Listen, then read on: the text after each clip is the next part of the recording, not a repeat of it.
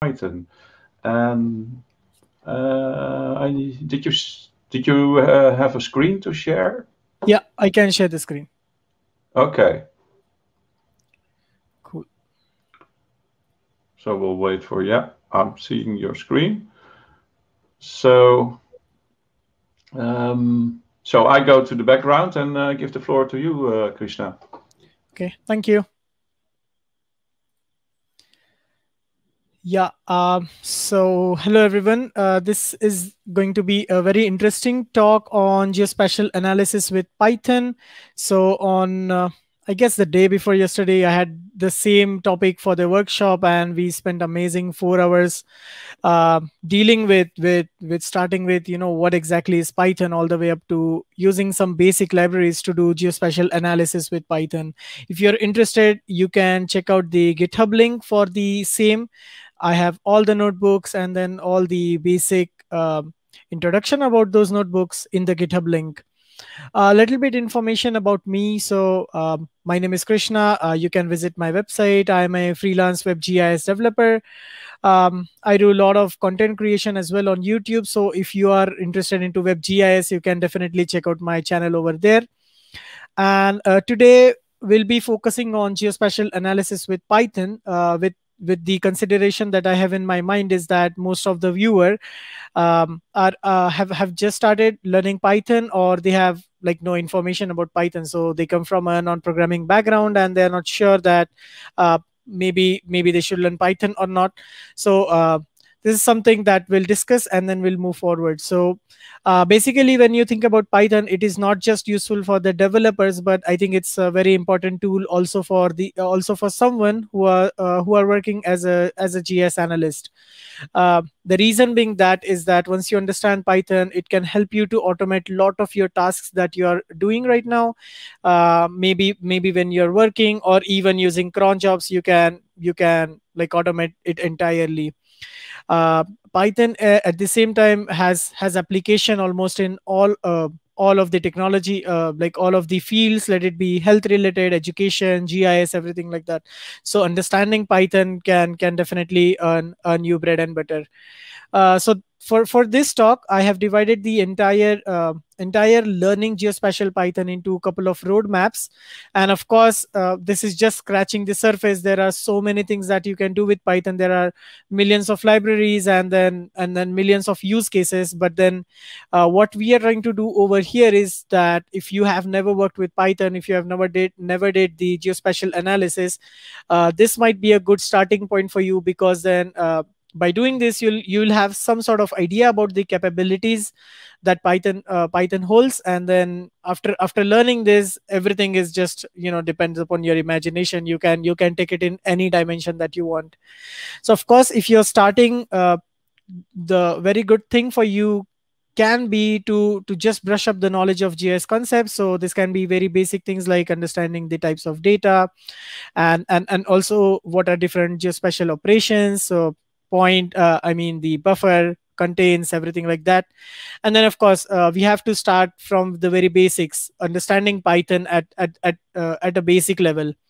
Once we understand this, we can then move forward with understanding more about GDAL and OGR and its command line tools, because this is where most of your tasks can get automated and can make your life very easy. So even a simple thing like taking a shapefile, converting into different formats, or let's say different projections. uh, if you want to do it for once, you might use QGIS or ArcMap or anything like that. But if you have tens and thousands of such files that you want to convert, maybe using command line is the fastest way to do. Once we understand that, then we move a little bit forward and understand the vector data and how to deal with vector data in Python. So again, when we say vector data, there are so many ways from where we can load the data. Let it be file, let it be PostGIS, anything. And once we have the data in the Python, then comes the main part where we actually perform the special operations on it, and make sense out of the data. So whatever data that we are loading, we have to be sure that Python understands that it's a location and not just random numbers, and then make sense out of it. Once we do that, then we can move into the visualization, where we actually understand that how this data can be visualized in a way that it makes sense to someone who looks at this data. This is where a lot of the data science and researchers and data scientists actually comes into the picture, because by doing this they can present their data in a way that they want to. This is how we play with the vector data. We load the data, we do the operation, we visualize it, we can maybe also export the data. Then we can also understand how exactly raster data can be treated with Python. One of the main reason why we use Python is because of its speed and its computation powers. And of course, when it comes to raster data, we have data in each and every pixel that we want to deal with. So obviously, Python becomes a sensible choice to use as a programming language to deal with the data. And finally, we will also see how to create the interactive maps. So the difference between visualization and this mapping type can be that in visualization, it is more or less like a static data. So you can create the visualization and then export it as PNG, but then that's the end of the story. When it comes to interactive map, you give your user sort of like an ability to play with your data, to play with your map, and then make sense out of this. So we'll see a couple of libraries like Folium, IPyLeaflet, PyDeck, and things like that. So if you follow this road step, you will have a basic understanding of Python, and of course the geospatial component attached to it. And then from here, you can take it in any direction that you want. So we'll just go through each one of these roadmaps in next 25 minutes. So as I said, the GS concepts, I don't think I need to spend much time here. Everyone understands vector data, raster data, spatial operations, all of these concepts. Once you understand, you can then try to utilize this with Python.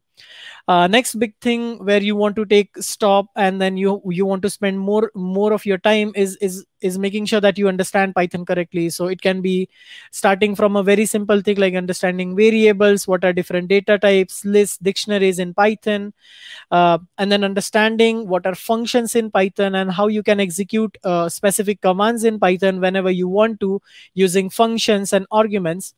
And then how you can connect this with loops so that you can repetitively call this function on each data as you move forward.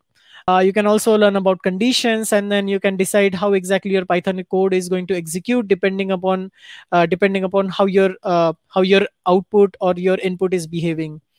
Once you clear these basic concepts, you can definitely move into more advanced level concepts, such as creating your own classes and objects, and creating decorators, which helps us to change the function without actually changing the functions.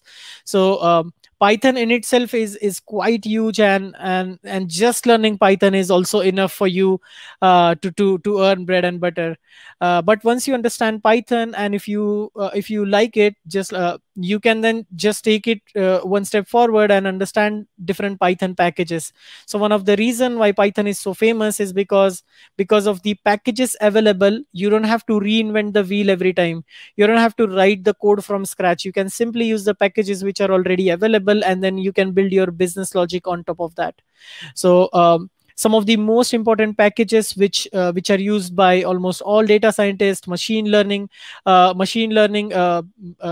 developers, and artificial intelligence people are NumPy, which deals with basically list of data. But then the advantage of NumPy is that it's significantly faster, and it provides more way to deal with the data rather than creating a traditional Python list. Then we can also study pandas, which is basically a package built on top of NumPy, which helps us to deal with the structured data. So you can consider pandas as a combination of flexibility of Python and the power of something like Google Sheets or Microsoft Excel or something like that. And then finally, for visualization, we understand matplotlib and plotly, as these are some of the very famous packages that people use. Let it be a spatial data, let it be non-spatial data, in order to show the data. So by using matplotlib, you can create graphs, you can create scatter plots, you can create histogram, pie charts, and things like that. And the very interesting thing is that all of these packages are connected with each other, so that even though you have your data in pandas, you can actually take that data and show it in matplotlib with the way you want. So this is one of the advantage of learning these packages. And then once you do this, then you can move one step ahead where you learn frameworks like Django, Flask API, Fast API, and things like that to build more scalable, secured, and stable applications. Then we move into the world of GDAL and OGR, where we understand what are all the capabilities that these libraries hold. So, for example, I have some of the basic command line tools that I use every day to treat the data. So, for example, if I want to add multiple TIFFs together, I can do that by using GDAL merge. If I want to create the tiles for a specific zoom level based on the GeoTIFF that I have, I can do that by using GDAL to tiles.py.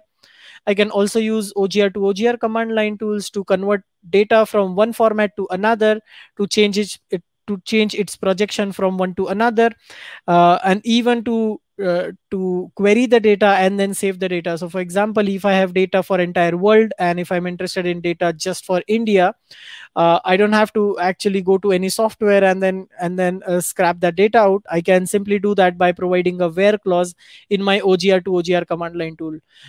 So by understanding these command line tools, our life becomes very easy, and then it saves a lot of time for us as well. Once you understand that, you can actually use the same knowledge into Python as well by using GDAL and OGR Python packages. So as I said, that in vector data we have to actually learn few things in order to get a complete picture about how vector data can be treated in Python. So we start with the very basic of loading the data and then making geometrical data on the fly, then doing some special calculations, special operations in Python itself, and then of course visualizing the data. So one of the most famous library for geospatial analysis for vector data is GeoPandas, as it combines the power of pandas and NumPy, and then it mixes it with the other packages such as Shapely and Fiona, which are dedicated for geospatial work. So if you consider Shapely, so it allows us to create different geometries, let it be point, line, multi-line, multi-polygon, anything like that. And then Fiona is basically a Python wrapper of GDAL and OGR. So Fiona helps us to load any spatial data and then also export any spatial data, read more information about that spatial data. So as you can see that all of these libraries are good at doing something, but when we combine all of these libraries, we get a library where we can process the data very fast, and then we can also make the spatial operations. So as we can see that by using GeoPandas, we can load the data which is available on the disk. We can also connect our own database and then load the data from there. We can also load a CSV and then create the geometry on the fly. So I had this CSV known as stadium, and then I had a longitude and latitude column which had the actual coordinates. So instead of just treating those coordinates as numbers, we were able to convert them into the actual geometry, which makes sense for GeoPandas, so that we can do these special operations on that.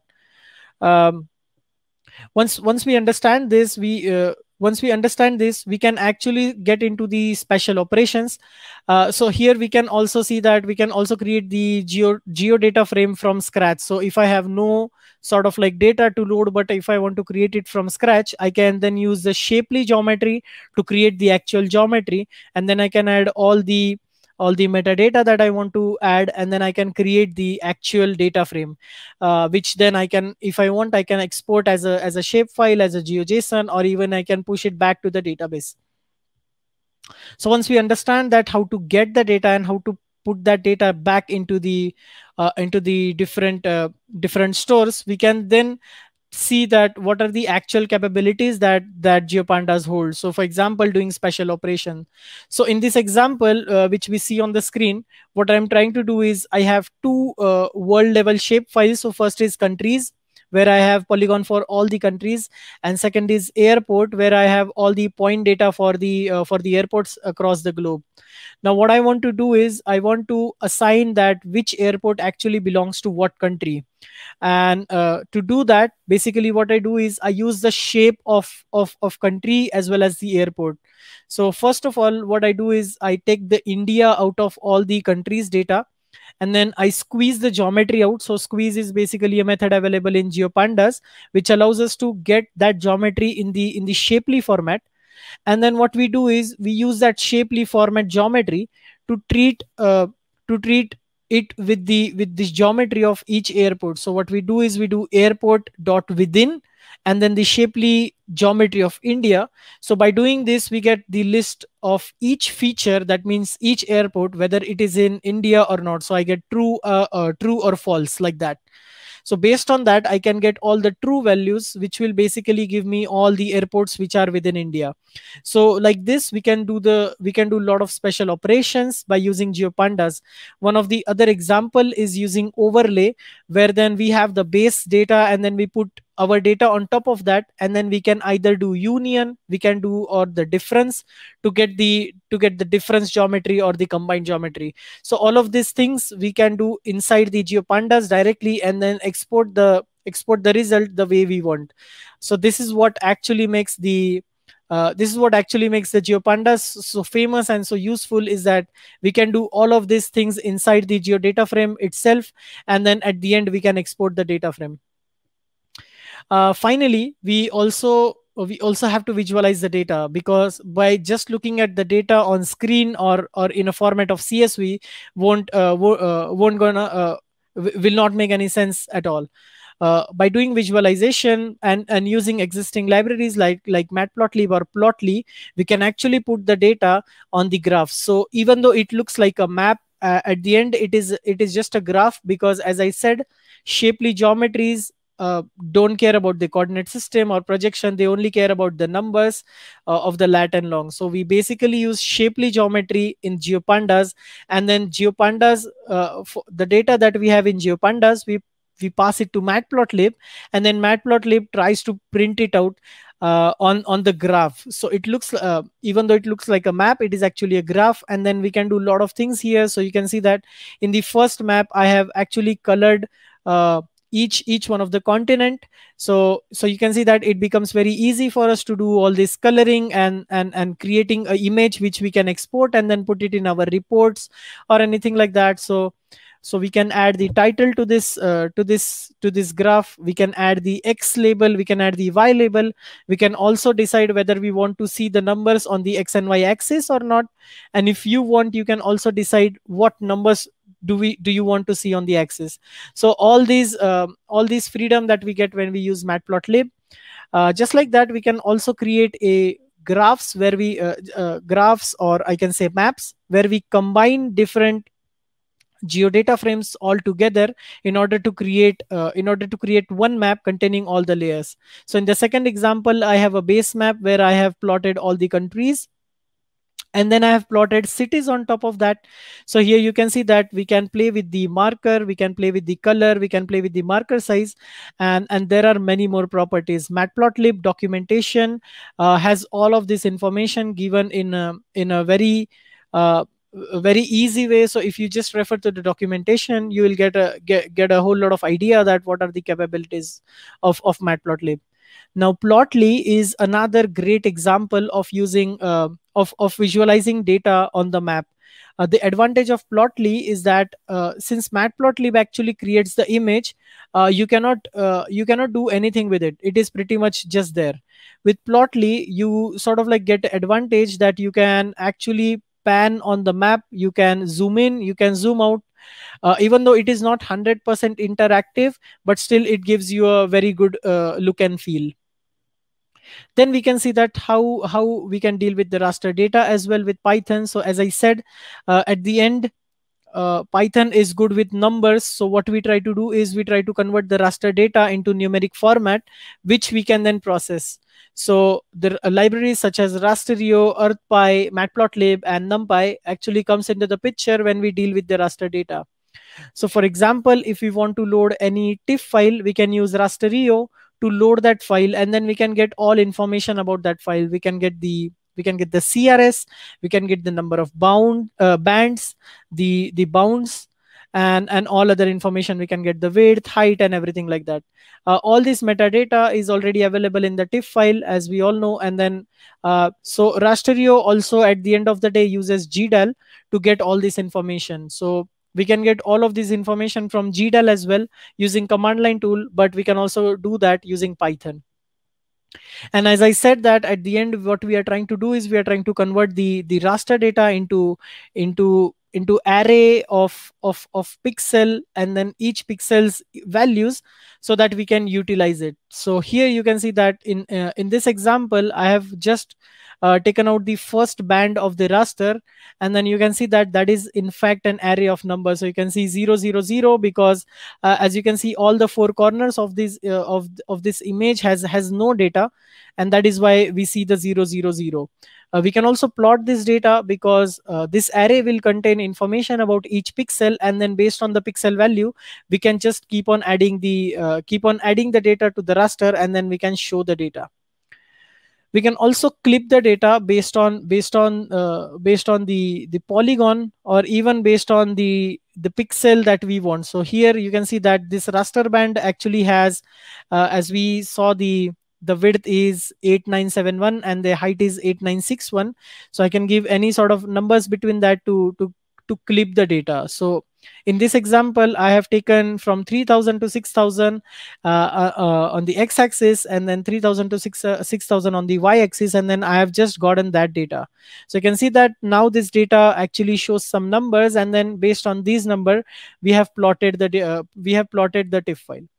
Once we have these numbers, then we can do whatever we want with it. We can do NDVI calculations and everything with it.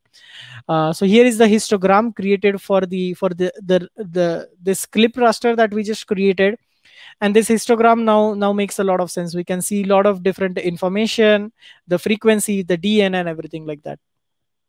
So this is a perfect combination of using rasterio and then GDAL and then also matplotlib to actually create the histogram.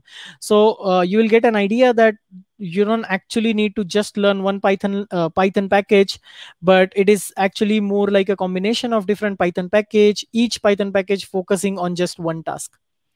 And finally, we can also learn more about interactive maps.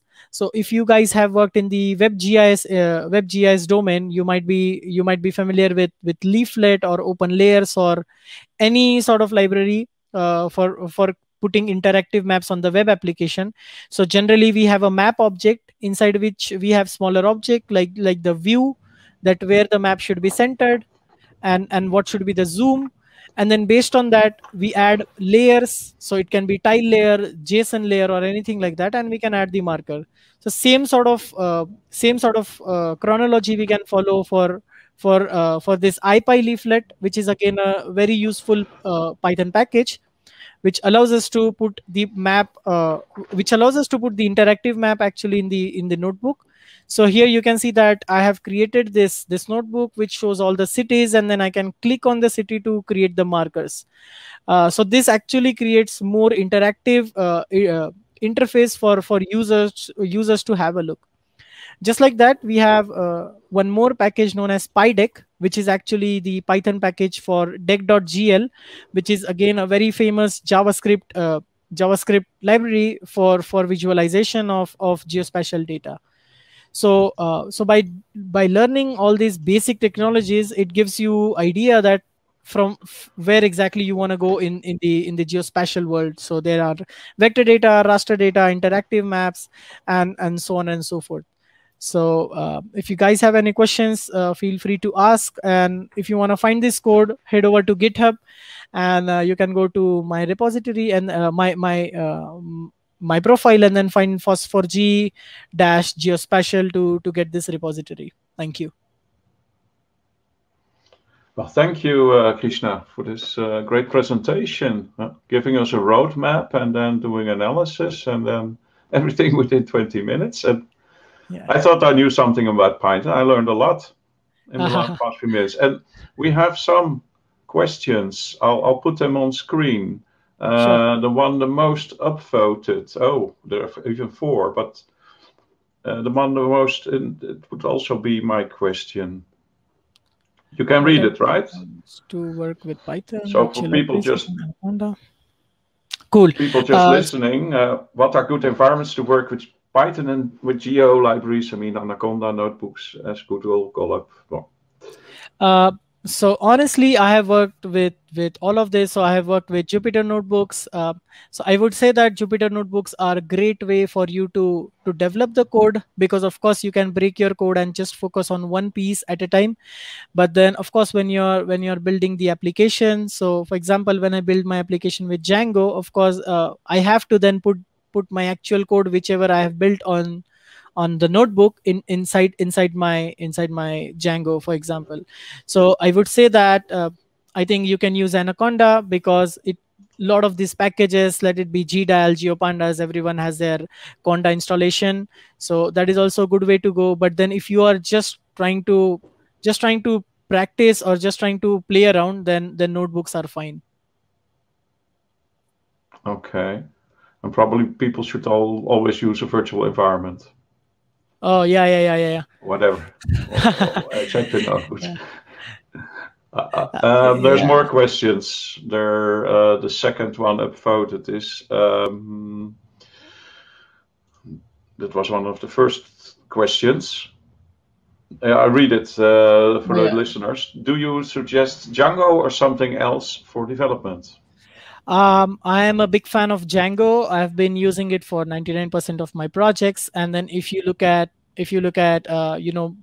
very, very big projects, for example, GeoNode, it also uses Django. So there must be some reason, right? So just because these guys are using it, I also started learning Django, and then I found out that Django has a complete the community is great, and then it also allows us to create the REST frameworks, APIs and everything like that. So I would suggest that Django is good when you want to build the entire project. But if you're just looking forward to create a couple of APIs and then that's all, then you can definitely go with Fast API or something like that. Okay, you're not mentioning Flask. Oh yeah, Flask is also there. Yeah. No, but Fast API is yeah, you're right. Right. Yeah. Or I should. Let's see. That's another question here. It's long. What is the best way to install? What's the best way to install GeoPandas, especially within a PyQGIS environment? There sometimes seems to be conflicts, require separate installations. Now, such as probably it's meant Fiona. Fiona, yeah. I think installing. Yeah, so I had the same problem actually when I was working with the Windows machine, and then just came and then asked me, please learn Docker, and that's what I did, and then it just saved my life. Oh. So I would highly recommend that you guys to check out Docker, and yeah, I mean it's definitely going to be lifesaver. So yeah, I mean that's what it is, because as we were talking, this is exactly what we discussed. So different packages work with different GDAL versions, and of course you cannot have a couple of GDAL version running directly on your system. So it's better to have images, Docker, or maybe try to create separate environments. I haven't personally worked with PyQGIS, so I'm not sure about it. Okay, thank you very much. We need to wrap up, and yeah, thanks again very much. Okay. And ciao. Give him hearts and claps, and you can do that here at the bottom. And we go. Thanks very much, Krishna. Thank you. We'll be in touch for sure. Yeah. Make sure to attend my GeoPandas talk as well, coming soon. Bye. Okay.